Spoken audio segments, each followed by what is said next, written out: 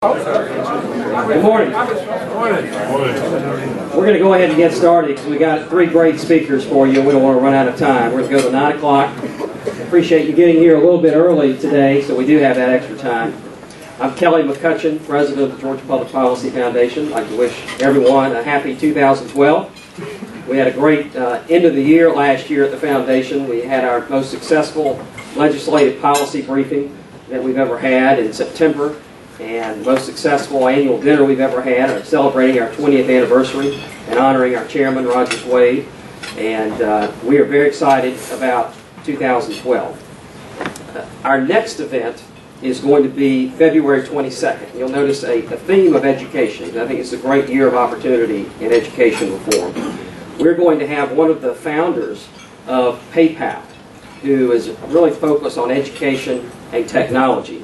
The title of his speech is going to be Education, Entrepreneurship, and How Technology is Transforming the World by Transforming Both.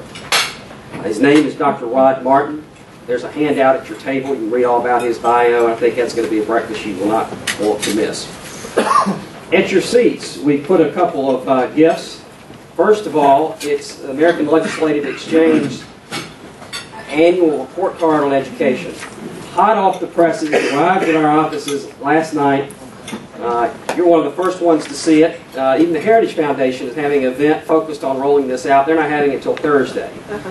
So you've got this fascinating material. Yeah, I would urge you to take a look at North Carolina and Georgia. Very similar demographics, similar population.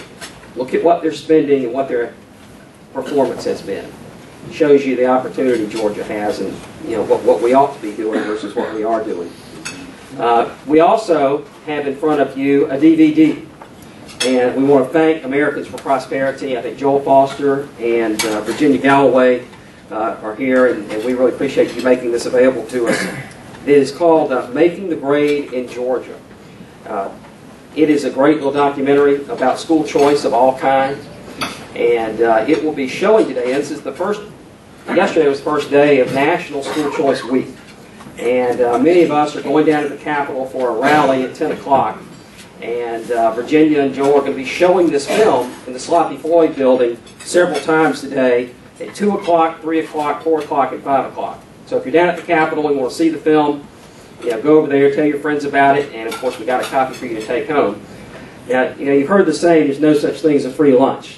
Well, I think this has a retail value of about $15. The DVD is certainly worth $10, so you got a free breakfast.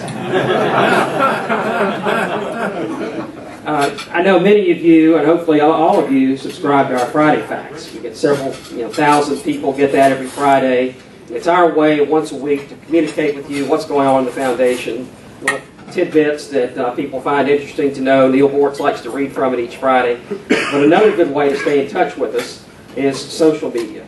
We have about 1,500 fans on our Facebook page, and we have about 500 followers at our Twitter feed, at GPPF. So I'd encourage you to sign up for those. Great way then, not only for you to know what's going on with the Foundation, but also to share that with your friends and hopefully educate more people around our state. I'm really excited about the program today because I can get excited about tax reform, and we need to do something on that issue, but nothing's more important than education. And really, from an economic development perspective, that is critically important. And during this election year, there's a lot of talk about income inequality. The 1% versus others, and there's a lot of difference of opinion. But one thing that I think we all agree on, liberals, conservatives alike, is in America, everyone ought to have equal opportunity. And that's what we're talking about today, is breaking down the barriers for equal opportunity to get a good education. Because particularly now, more than ever before, if you don't have a good education, you really are setting yourself up for a lifetime of struggle. And that gets down, it's not a state issue or a local issue, it's a child and a human issue. And we can't forget that. That's how important these decisions are. And we've got three great speakers here to talk about three very different areas of where Georgia this year can make a significant difference in opening up that opportunity for children. I'm going to introduce each one before they come up, and they're going to talk about 10 minutes each, and then we'll bring them back up to the table and hopefully have 20, 30 minutes for questions and answers. I think you'll have a lot of questions for them. Our first speaker is Dean Alford, and Dean has been all around education. He was a state legislator for 5 terms. Of course, they spent a lot of time talking about education. He has been on the Technical College System of Georgia Board. He has served on the Georgia School Board with the state of Georgia. And he also, just recently, has been named to the Board of Regents. Now, despite his woeful inexperience in pre-K, I don't know anybody else that has had that kind of experience in education. He is a serial entrepreneur. He started many companies. Right now he is CEO of Allied Energy Services. He headed up Governor Perdue's Education Finance Task Force, and just an incredible leader in his community, and philanthropically and otherwise. We're very happy to hear him today talk about Move On When Ready. Dean?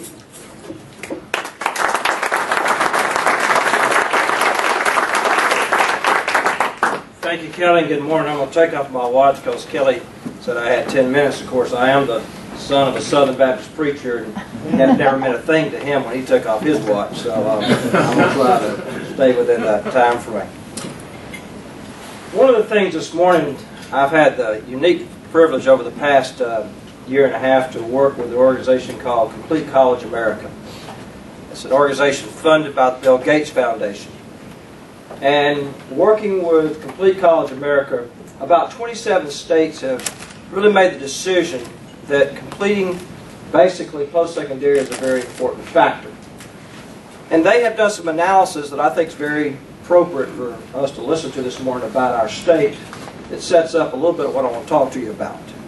According to Complete College America, 100 ninth graders enter the 9th grade.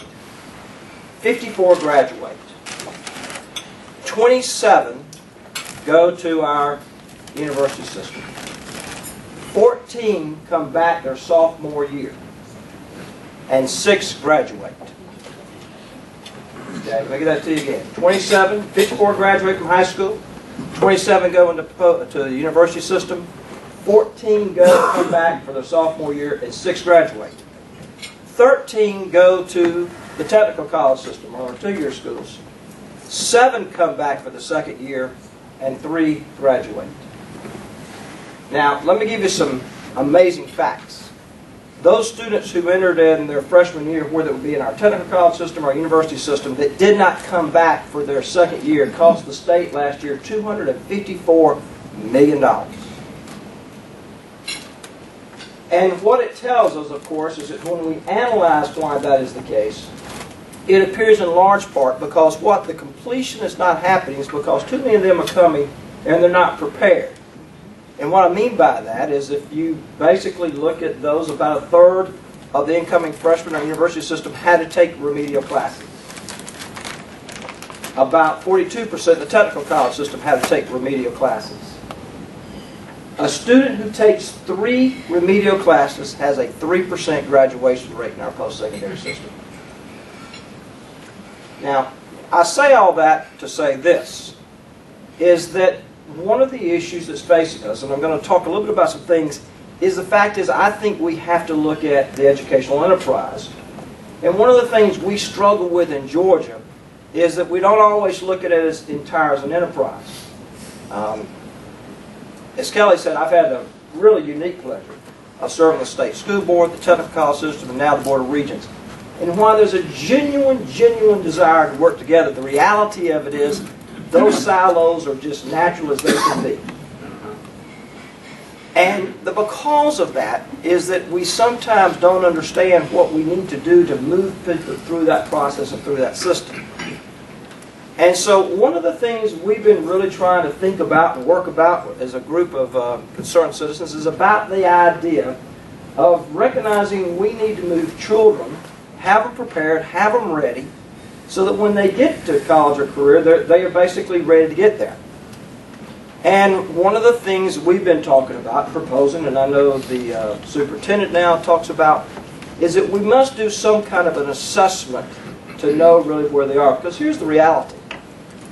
We have too many children who are coming out of K-12 who think they're ready, and to their great surprise, when they enter the university system, as an example, or the technical college system, and they take the compass test, and they're told now you've got to take 2 remedial classes.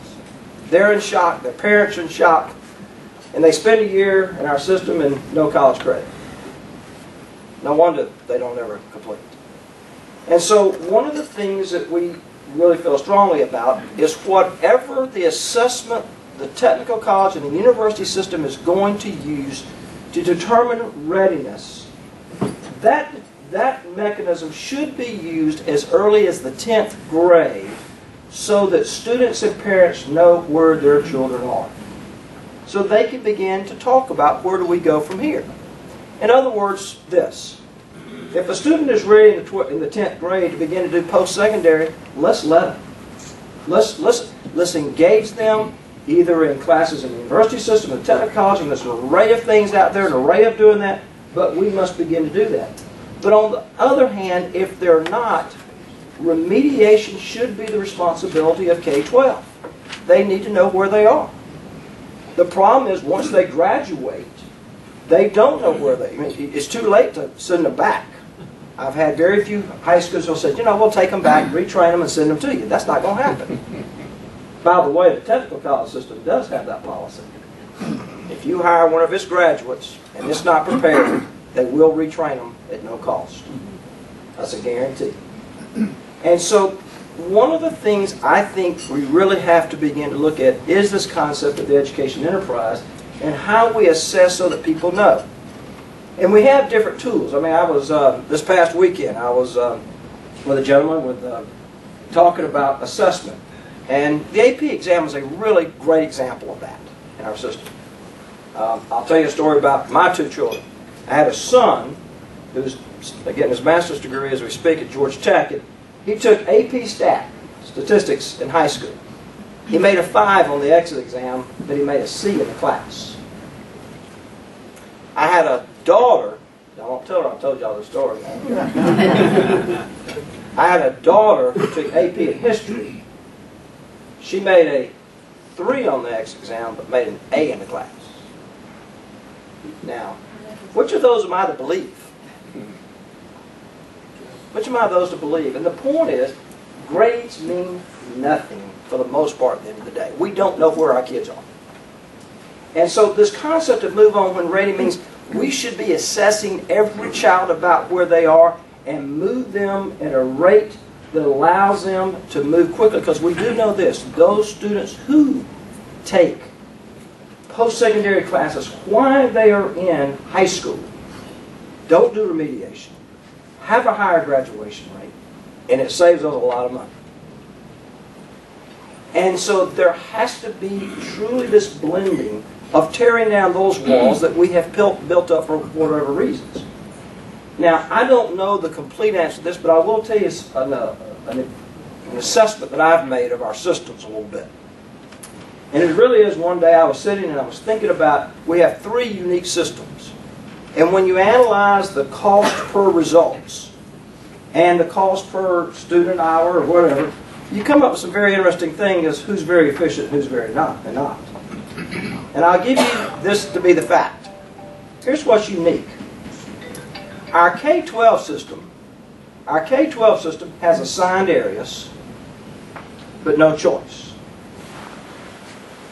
Our university system has no assigned areas, so they can go wherever they want to go. I think we're about to try to pull some of that back in, but students have choice. The technical college systems have assigned areas and choice. Now I'll let you guess which one on a per dollar basis is the most economical. And the most, in many ways, effective relative to those dollars. And the reason why, it is about systematic approaches the way you do education relative to that. And so when you really look at those whole situations, you recognize that systematically we've got to change the enterprise. We have to look at the enterprise as a whole if we're really going to make significant changes. Now, I will tell you a couple of stats of late that really concern me. We had over 70 high schools in this state last year that over 50% of the ninth graders did not come back to 10th grade. Okay. We have some amazing stuff that we really have to get our hands around. And that only occurs when we really recognize every individual child is important. We should know where they are. And guess who else has a right and should know where they are? The student and the parents. And when we've been talking about Move On When Ready version 2, it is fundamentally based on that premise that people need to know where their children really are. I know there's a lot about concern about testing, and I think that has to be evaluated, but at the end of the day is, what is the common assessment through the enterprise? And that common assessment then allows us all to know, and then allows students to basically, if they have to, remediate, but remediate in K-12, but that remediation, by the way, should not be based on seat time. So the last thing I will tell you about Move On When Ready, in our opinion, is it should be based on competency, not based on how much time you sit in your seat. Let me tell you what I mean by that. If you have a child, any children, and in particular if you've got grandchildren, today they all play games, video games. And what they know in those video games is at what level they are. They know that. And guess what? They can't go to the next level until they comprehend and they are competent at the level that they are. Now that is not based on how long they sit and play the game. It is based on whether or not they conquered the level they were at. And the point is, that is in fact, to me, the transformation that is the opportunity when we talk about remediation, when we talk about Move On Ready, is that we give children the opportunity to move based on their ability to become competent in subject areas that really know they're ready to move on. Now, in my opinion, those are realities that can happen. Right now there's a task force within the university system and technical college to look at remediation and doing away with seat time and to allow students to basically remediate at a pace that allows them based on competency, not on a course completion. If we're able to show that success, I hope that's something when we move through the educational system is there. One last thing I will share with you. We have about 30,000 people, excuse me, about 30% of our population, adult population. Let me back up and give you another stat for that. We have 9 million Georgians. We have 1.8 million Georgians that do not have a high school or GED education. Some of our counties have over 35% of their adult population that are in that range. Guess what? Those communities aren't going to have economic development.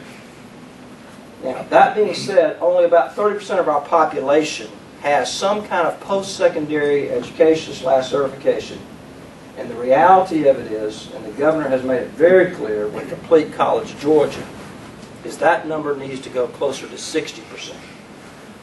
I will submit to you, the way we do it today, we will not get there. It will take serious change in the way we go about education. But I will say this, if we don't get there, we will not be a player in the world of time. Thank you so much.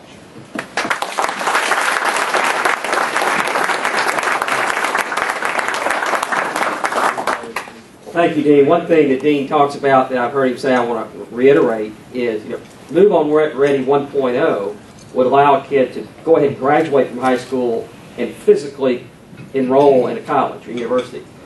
And Dean talks about how reality is high school quarterbacks don't get really good until their junior or senior year.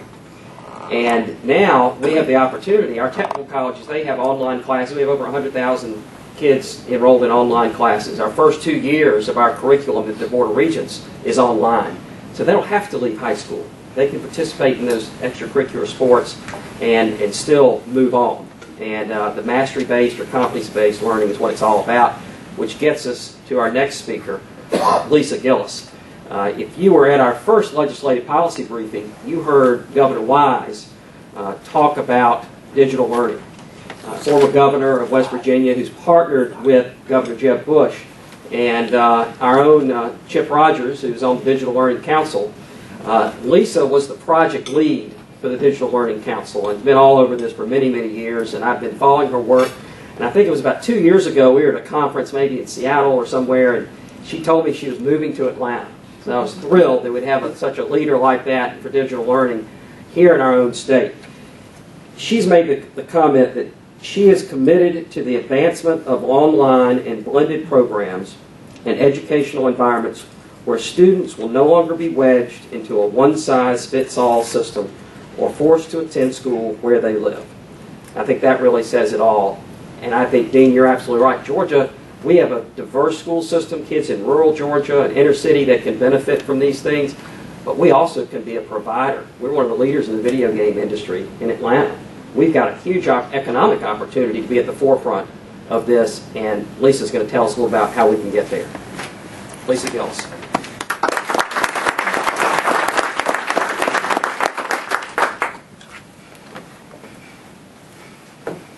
Thank you so much, and it is a privilege and a pleasure to be here this morning.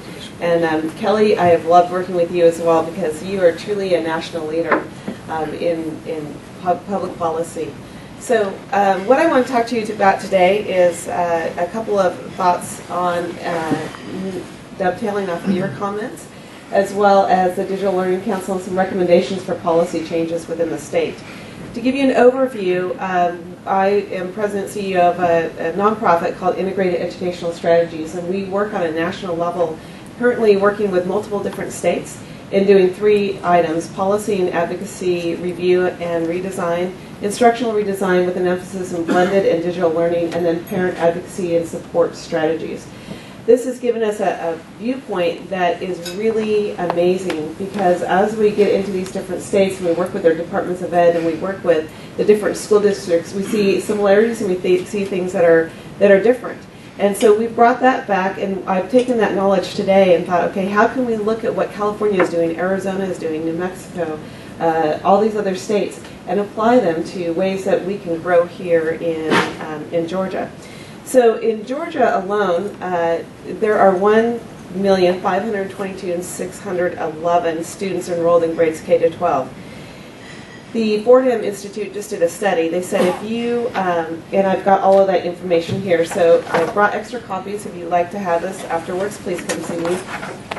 But if you implement a digital or blended learning program, the cost savings can be up to 15% because of savings due to technology.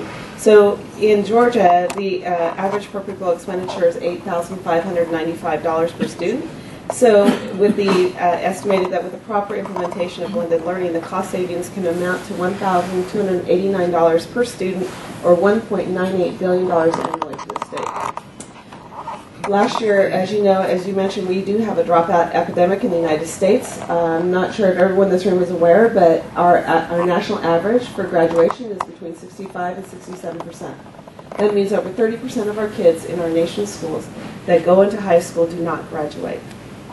And if you extrapolate that out to the economic impact on our nation and our individual states, it is considered a crisis. Today alone, while we are in our jobs and doing what we're doing, 6,000 kids will drop out of school across the United States. 6,000. And then you have to ask yourself, why is that? What's happening? Their study came out and said that 88% of those kids were actually academically succeeding at the time that they dropped out. So our first reaction is, oh, well, they were failing. Actually, they were bored. Bored and disengaged was the #1 reason for dropout. Second reason was life got in the way. So I had to go to work, or I got pregnant, or whatever the issues are of kids in high school. We have an ability to solve the first issue, the disengagement. As we look around at our kids, we're seeing that they are engaged in a digital world on a daily basis. This weekend, I had the privilege of actually going to a restaurant and watching the playoff games. It was so fun with a whole group of people that were cheering. It was really great. But what caught my attention was this particular restaurant. When I was a kid, you go in and they give you crayons and a piece of paper. They gave these kids iPads. And so the kids were sitting at the tables with the iPads, and I looked over at the table next to me, and there was a 4-year-old on the iPad and said, "Mommy, Mommy, look at this." And the mom's going, "Show me about that. Tell me about that." And I thought, this is their world. And yet, this is our native language, And in most of our schools, we ask them to stop speaking their native language the minute they get into the classroom door. So how does that make sense? Kids are walking around with mobile technology in their pockets. Every single student at the high school level has a cell phone, probably. A lot of them are smartphones. So why are we telling kids that they can't use that? Why are we prohibiting kids from social media in the classroom and allowing because we're concerned. We're concerned about privacy. We're concerned about security. Those are great areas to be concerned in. But 95% of our kids would probably be responsible, so why are we prohibiting them from using it to save the 5% that aren't? So that's where smart policy and redesign comes in. Last year in Georgia, 44,884 students dropped out of high school. It's estimated that in Georgia, if Georgia graduated just 1,000 more of these 44,884 students, combined, the new graduates would likely, one, earn $11 million in additional earnings in an average year. So that's an average income of $11,000 per graduate. Spend an additional $1.1 million each year purchasing vehicles, and by the time they reach the midpoint of their careers, would buy homes worth $24 million more than they would have if they'd spent life without a diploma. And lastly, they would support 120 new jobs in the state, increase the gross state product by $16 million, and pour an additional $800,000 annually into the state coffers, all through their increased spending and investments. That's just if 1,000 kids could graduate. So when we're looking at all of this, we're looking at what is the solution. It seems obvious that the solution is digital learning. Is the solution of blended and learning and integrating that into our classroom. So as Kelly mentioned, in 2010, Governor Wise and Governor Bush put together an initiative called the Digital Learning Council.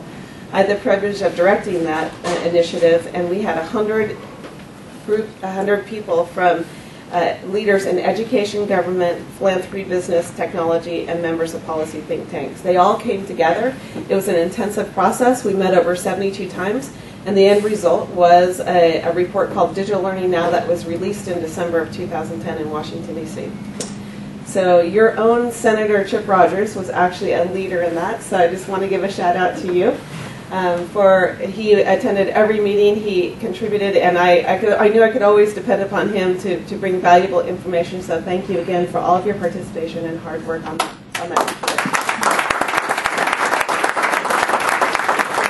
What the group designed was the 10 elements of digital learning, and is organized in 3 general areas: customization and success for all students, a robust offering of high-quality options, and infrastructure.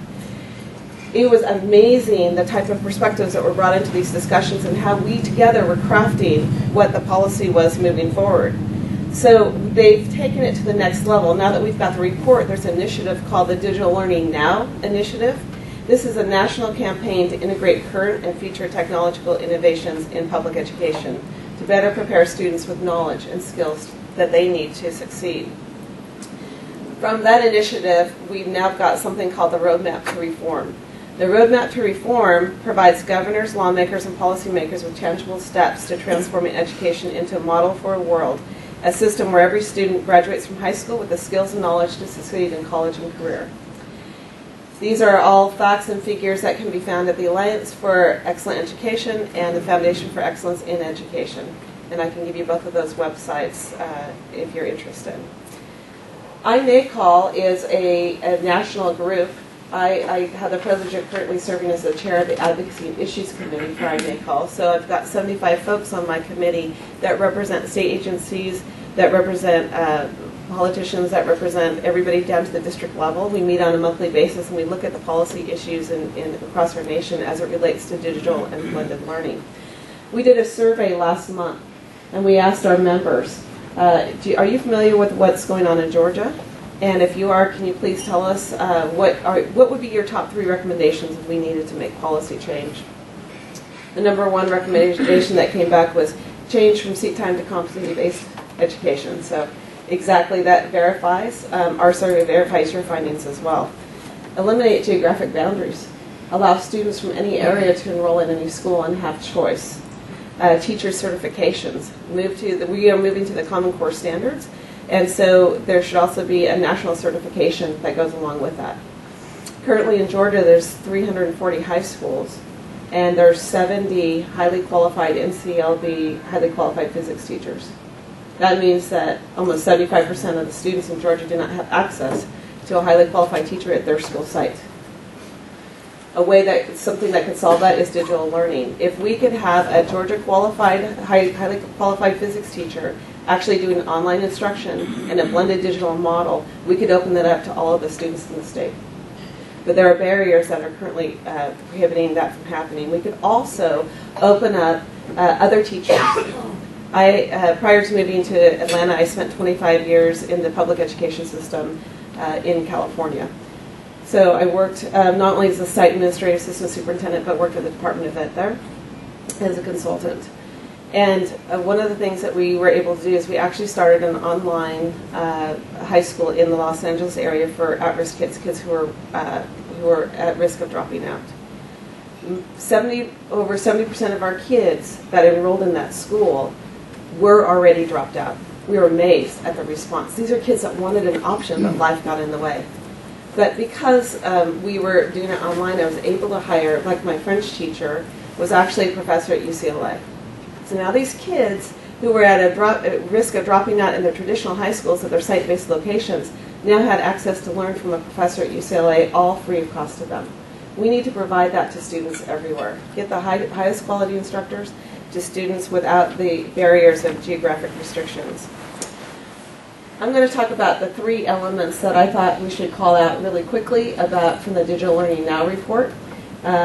The Roadmap to Reform actually published a report card for every state, and this was just issued. This is the report card for Georgia. It takes all these 10 elements and it rates it in 72 different categories. So I can show you how to get access to that as well. It's very interesting. But the one thing I want to encourage you with is that Georgia is actually one of the forefront runners in education. People for the last several years have looked at all of the things that we've done right in this state and are looking at it as a model. We constantly look to Georgia and say, look what they're doing here, look what Georgia's doing here, look what Georgia's doing there. So I want to encourage you that on a statewide basis, Georgia has done a lot of things well. The 3 things that I want to talk about briefly was element number 9 was funding. So, of course, this drew the most conversation in our meetings. How are we going to fund this? What does it mean if they're not site-based, or can it be funded on a course-by-course basis? What if a student wants to go to school part-time and take online part-time? How do we fund that? What does that look like? And what are the funding levels that are correct for online learning? So the recommendations of the committee was to create a self-sustaining funding system. So in other words, erase the terms for funding. It should be year-round and it should be based upon students going in and out of school. So if you open up the school calendar and don't make it to a semester basis, when students get in, they matriculate, they move on when ready, then in 6-8 weeks they can graduate from that course and that provider will be paid for that course. One other note on the Move On When Ready, 3 weeks ago I was working in Arizona and there's a high school, they've started, the Center for Arizona's Future is actually on Arizona State University, and it's an initiative led strongly by Senator Rich Crandall, who's the head of the Education Committee in the state. They've implemented Move On When Ready this year in several pilot sites across the state. So they have seen a lot of success in that, and I just mentioned that because when we move to do that here, other states are already a little bit ahead and we can learn from them best practices. The funding follows the student and there is flexibility with textbook dollars.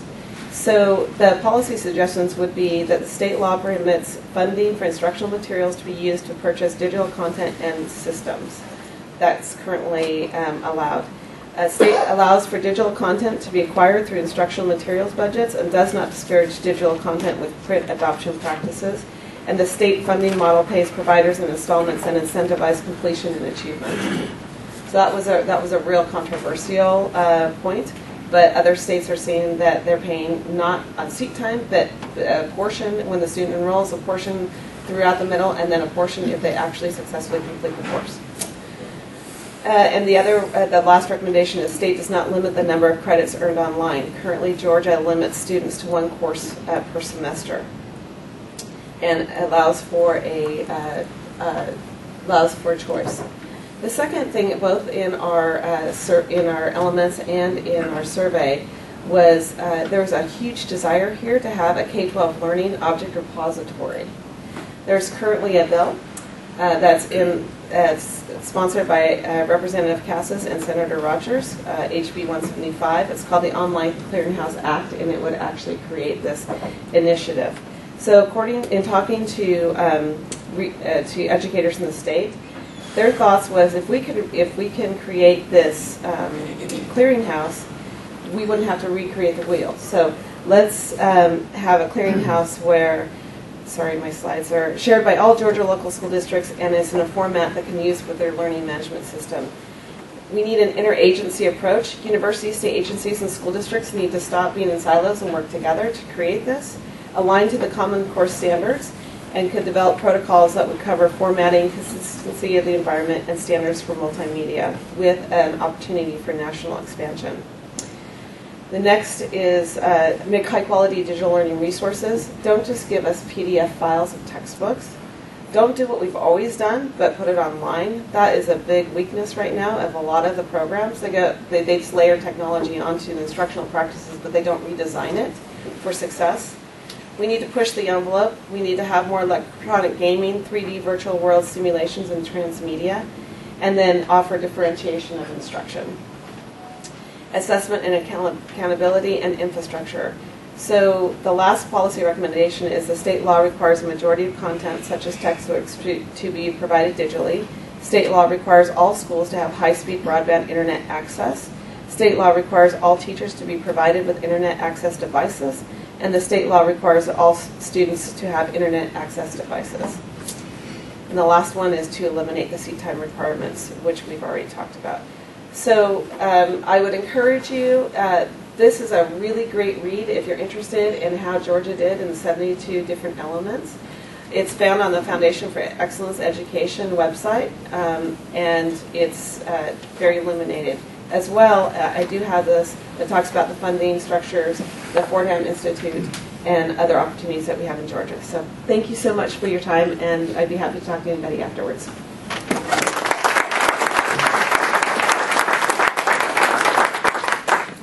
Thanks, Lisa. Now, I believe that report was prepared before our Supreme Court's ruling recently, which is not just about charter schools. And just as we have this great opportunity here in Georgia, we are a leader in the nation, the Supreme Court interpreted our Constitution to really sort of put the walls up around our these geographic boundaries. And where we have an online, now technically we'd have to go to every single district, 180 different school districts, to be able to provide their courses to be approved, rather than the state authorizing them. And so this is critically important by this constitutional amendment that you're going to be hearing a lot about in the next few weeks. It's so important for us to change because it really has knocked us back. We're not a leader anymore if we don't change that. The funding would be decimated. Thank goodness the Governor Deal has put funding into the budget to protect these schools, but he said this is not going to go on forever. So we have got to amend the Constitution. It's a critical task. I was with someone 2 nights ago, and she had had a child who suffered from severe autism. And the doctors did not think that this child would ever really be able to function on their own. And thanks to the tuition tax credit scholarship that was passed in 2008, she was able to find this unique school in Roswell called Jacob's Ladder that was able to turn her son's life around. He now is entering college. And she never would have been able to afford that option, not with the tuition tax credit scholarship. That's a law that was passed in 2008. And if you had to think of a program that was, in the minds of legislators when they passed this, it would be the Gold Scholarship Program. It is a model program. Lisa Kelly is the president of that scholarship program. Last year they provided over 2,000 scholarships, about almost $9 million of scholarships. The recipients' families, their gross income was under $26,000 on average. But these are individuals who did not have that choice. Wealthy individuals, others, they can move into the good neighborhoods and go to private school. But our middle income and lower income families don't have that choice. And as I like to say, Dean and I would argue Georgia Tech is the best school in the world. But if you don't like math, Georgia Tech's not a really fun place. And so this is not about, I'm a proud graduate of Gilmer County High School. It's not about saying those schools are not right. Gilmer County was great for me. I was very well prepared for Georgia Tech. But not every school's right for each individual. It's about finding the best opportunities for them, and the Gold Scholarship is doing that. And so please welcome Lisa Kelly to tell you more about that.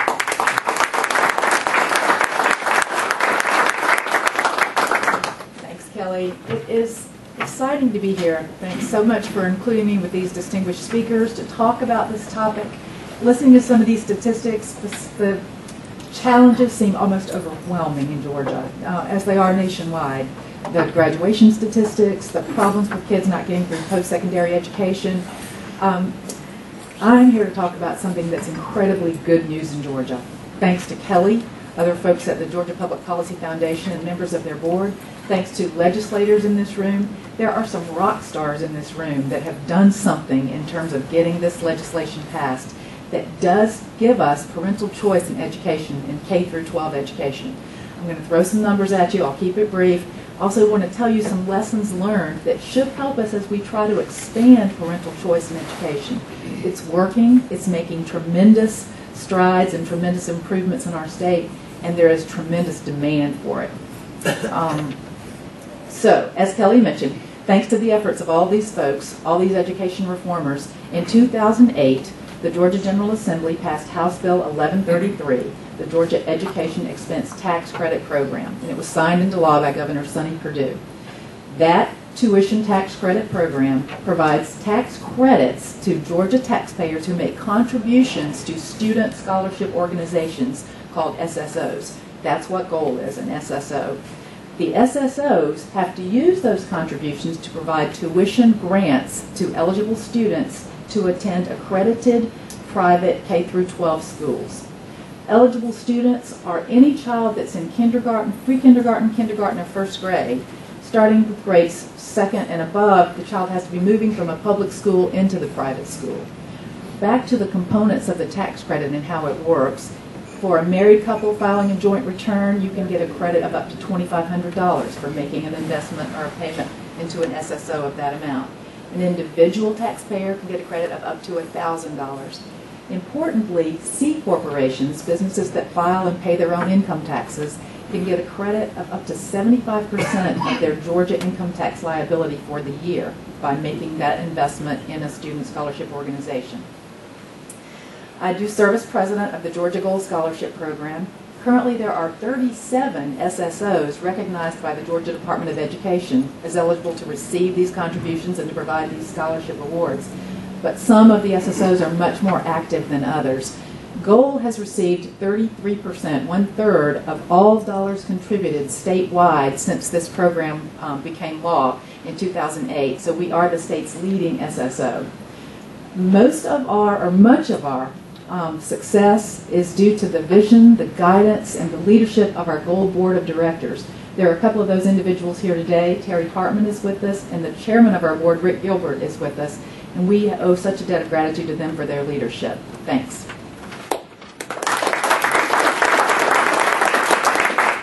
I'll briefly hit on the lessons that I think have been learned in just 3.5 years as we've embarked on this parental choice program.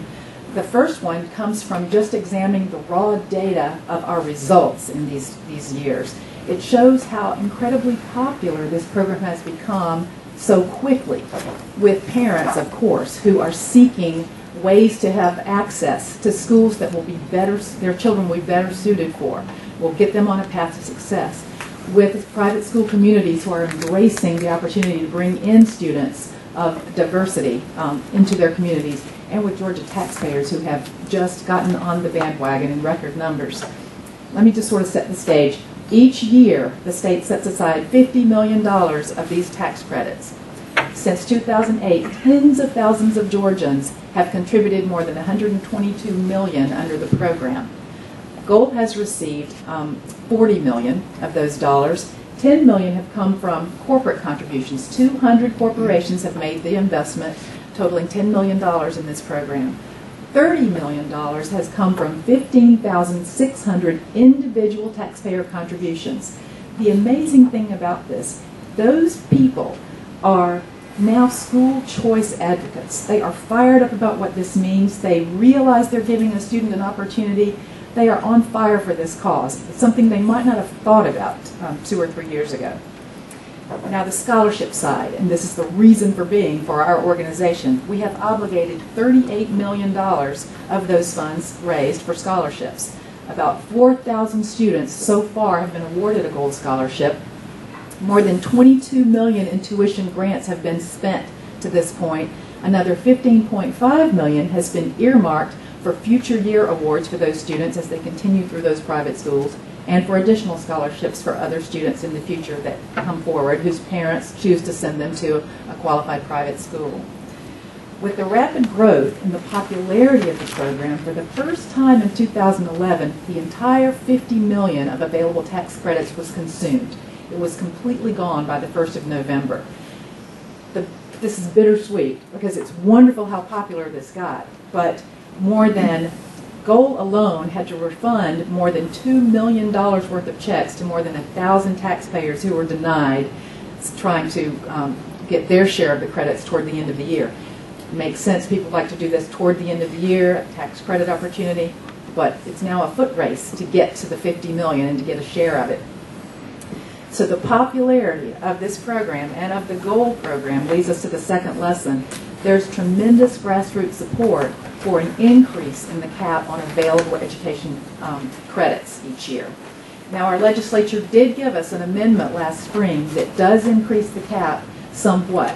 It's now tied to basically a cost of living index, so between 2012 and 2018, each year it will be tied to the rate of inflation.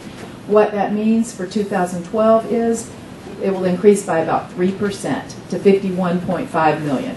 That's something, but in contrast, for example, in Florida, in 2010, they raised their cap on their tuition tax credit program to $140 million, with an automatic escalator of 25% each time taxpayers consume all of the cap. In addition, there is a bill introduced in Florida legislature this year that would increase their cap to $250 million. The third lesson that educational choice advocates can take from the success of the GOAL program is the fact that most of our 115 participating schools all around the state have used this program purposely to expand the racial, ethnic, and socioeconomic diversity of their student populations. This reality is a profound rebuttal to those who oppose parental choice in education on the grounds that it will perpetuate alleged discrimination and elitism in private school communities. In fact, even though there is no limit or mandate on recipient income in the law, GOAL participating schools have overwhelmingly embraced the GOAL suggested guidelines on income and scholarship award amount. As Kelly mentioned, as a result, since the inception of our program, the average household income of scholarship recipients adjusted for family size is $25,285. The average scholarship award amount is $4,162, more than $5,000 less than the amount provided for by law, allowed by law. In many cases, those school communities are investing some of their own financial aid to make this happen for the parents who are seeking admission to their school. The fourth lesson is that business leaders have decided that they can no longer rely only on the public schools to educate future generations of Georgians. The Georgia Gold Scholarship Program, its participating schools around the state, and organizations such as the Georgia Independent Schools Association are proving to be responsible stewards of investments by the business community to help children get on a path to success. The fifth lesson is that contrary to regrettable and unsupportable opinions of some opponents of educational freedom, parents are very capable of making informed decisions about what are the best options for the education of their children. Each week, our staff receives articulate and impassioned pleas for this type of scholarship assistance. Our participating schools receive even more.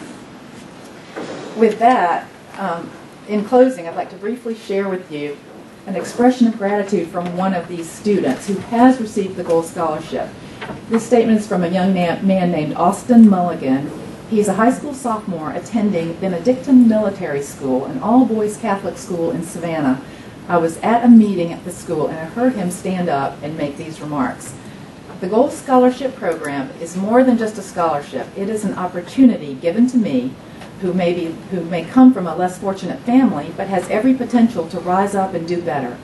I am one of those fortunate people who received the Gold Scholarship, and I can tell you one thing for certain. I was the proudest person alive to know that I was given the opportunity, not based on how wealthy my family is, but on who I am as a person. Benedictine is the best school I have ever attended, and this is my chance to show the world and myself what I can do. At this school, we are changing the world, and I wouldn't be a part of it but for the Gold Scholarship.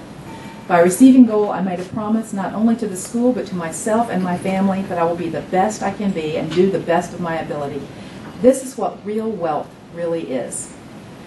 He got a standing ovation after he made those remarks, and suddenly many other people in the audience decided they wanted to grab a share of these tuition tax credits and make this type of opportunity possible for more kids.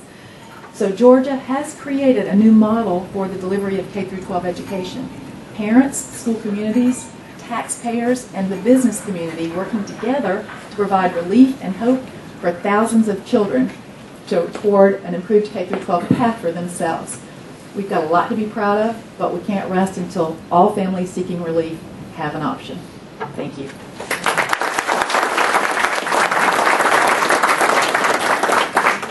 Thanks, Lisa. What I learned, lesson number 6, is a good deal for taxpayers, because according to your new ALEC book, I was just looking where total for people spending in Georgia is $11,500, close to it. I think your average scholarship around $4,000. So that's great. I'd like to ask our speakers to come on up. We're open up for questions. While they're coming up, I want to recognize that Senator Rogers was here, Senator Miller, and Representative Setzler. I apologize if I miss anyone else. In the legislature, they're great education champions. We appreciate all they do at the Capitol.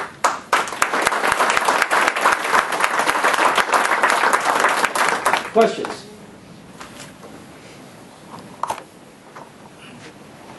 We have several universities in Metro who are interested in teaching. They have departments of teaching, and I found that they know very little about the educational computer games we're talking.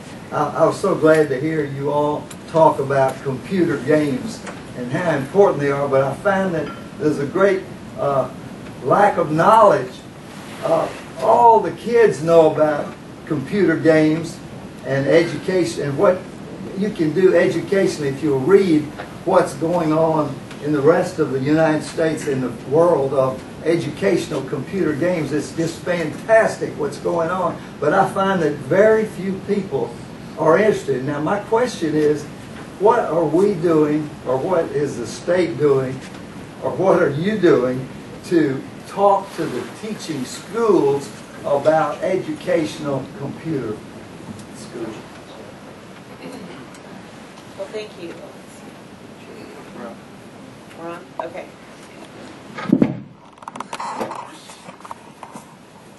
So a couple of thoughts on that. There is a group called Project Tomorrow, and they just issued a report about this exact same issue. So what they did is they surveyed school administrators, school teachers, pre-emergent teachers, and students. And they asked them all the same questions about technology. What they discovered is that the teachers who've been in the classroom for more than 7 years actually were adverse to gaming and integrating all of the digital technology. The emerging teachers, meaning those that were either in teacher preparation programs or in their first years of teaching, were very excited about it. And they're those digital natives. And then the students, this is just what they did all the time. So this project was, the report was issued in Washington, D.C. It's brought a lot of attention to this, which is forced discussions with teacher preparation programs on how are you integrating blended and or digital instruction into the certification process for teachers. So there's a lot of work going on right now looking at that as part of becoming a certified teacher. So do you want to speak specifically to Georgia? Well, I think one of the things that our new chancellor, Hank Huckabee, understands is the importance of this. And I know one of his initiatives is to truly work with the departments of education, chairs, and within the university system to talk about this issue. So I don't have a specific answer. I wanted to tell you that the chancellor understands this, and I think the chancellor desires to have that change. And I think you'll see some results of his work. No. John? A couple of points. All these are good ideas. I respect it. But here's my concerns is how can you implement these ideas within the local school system under the guidance and control and the assessments of the No Child Left Behind rules and regulations, number one. And number two is, aren't the school superintendents, the local school superintendents, aren't they the gatekeepers of all of this technology, and how do you work at a local level? So I'll take the first question, ESEA reauthorization. Currently, actually, I NACAL, and our committee has been very influential in providing language in the new No Child Left Behind recommendations that will allow for digital blended learning. So it will help to usher in this change at the federal level. So that language has actually been submitted, and we hope to see it within the new reauthorized product. The only thing I would add is that, of course, Superintendent Barge has issued new measures relative to evaluating the state and I think in our schools. And I think one of the things that is going to be important is giving us that flexibility. But you're exactly right. The superintendents is the gatekeeper. The superintendents are the ones, those local systems out there, constitutionally have an autonomy that's very important to understand. But it is going to have to be system by system education. There's no quick fix. There's no silver bullet beyond that, in my opinion. Back in the back. What kind of things, all what we've talked about so far is academics and the digital learning and all that, but what about the hands-on portion of it? Especially, and I'm thinking more about the non-academic stuff. I'll give you an example. Within the last 2 years, I guess, the Wall Street Journal had an article about mechanical engineering and how enrollment in mechanical engineering programs has gone up since they started taking the students into the shop and letting them work with lathes and milling machines and make things with their hands. And it became less of just a strictly academic thing. And I've got a business partner that came from China's MIT. He's got a bachelor's and master's degree in mechanical engineering, and he's one of the least mechanically able people that I know. I mean, he'll call me up, his car doesn't work, I'm having to try and describe the engine to him now. On the left side, what do you see over there? On the right side, what do you see? And so, how do you work that into, say, the digital learning, where students can get a real practical thing and learn what they like and don't like?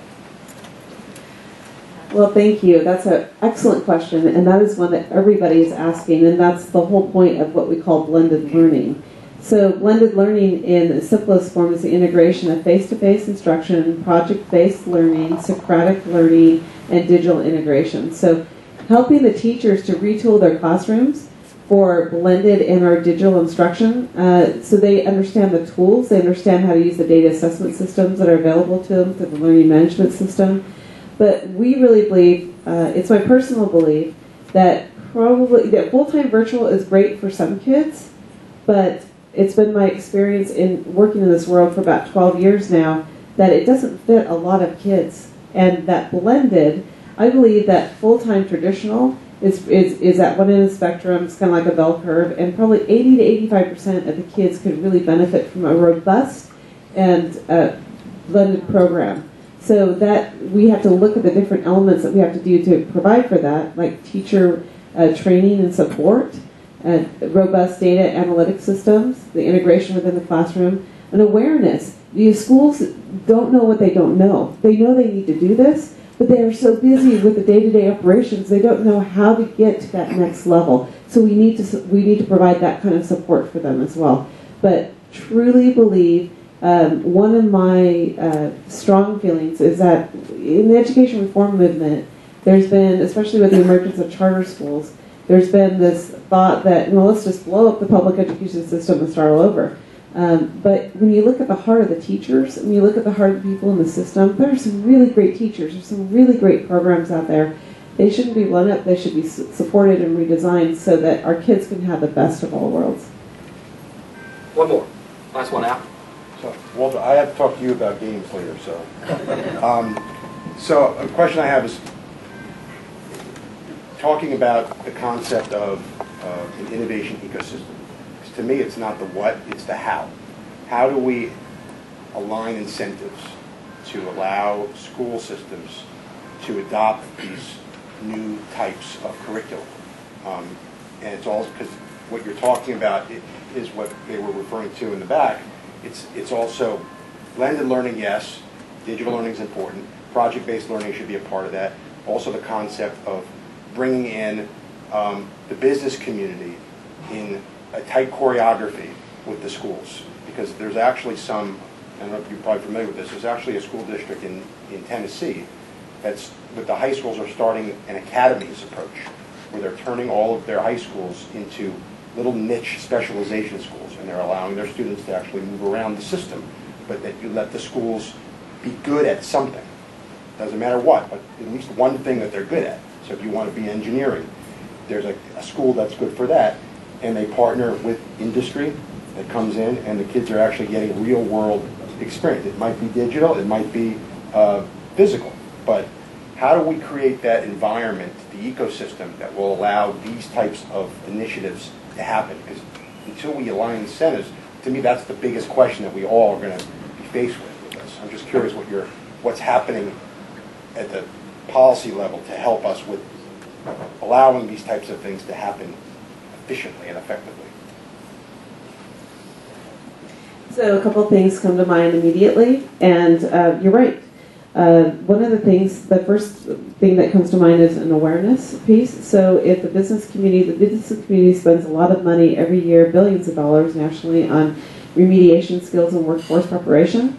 So tying into some of the funding that's coming down from the federal government on workforce preparation bills, you know, for instance, there was a grant that was made by the Department of Agriculture, actually, that provided infrastructure support to kids living in rural communities. So did we know about that grant? Did we apply for that millions of dollars? That could be a possibility. So it's an awareness piece of understanding what's already out there. Bringing those together in the business partners. The Chamber of Commerce's have business education roundtables. Folks can participate on that. Some of the most successful schools that I've seen in the United States who have been doing this actually get private foundation support. So local foundations in their communities that say, hey, we want to invest in our school, and we're going to give you X amount of dollars to do blended in digital learning and do pilots.